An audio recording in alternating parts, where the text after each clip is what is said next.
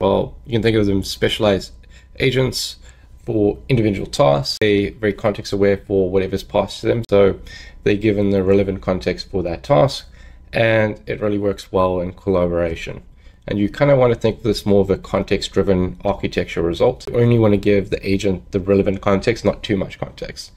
And that will help streamline your workflow and also stop deviations as much as possible in your AI coding. We've got primary agents and we've got sub-agents. The primary agent is like the coordinator, understands the big picture, it breaks down complex tasks and coordinates with the sub-agents, and it has access to the full project context and knows when to delegate. Your sub-agents is more your specialists.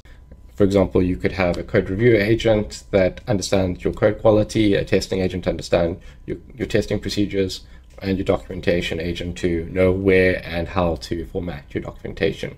Each has its focus context and specific expertise. And this just helps mitigate giving too much context to the primary agent that gets convoluted and seems to drift the more and more conversations you have. So you kind of want to keep it more laser focused.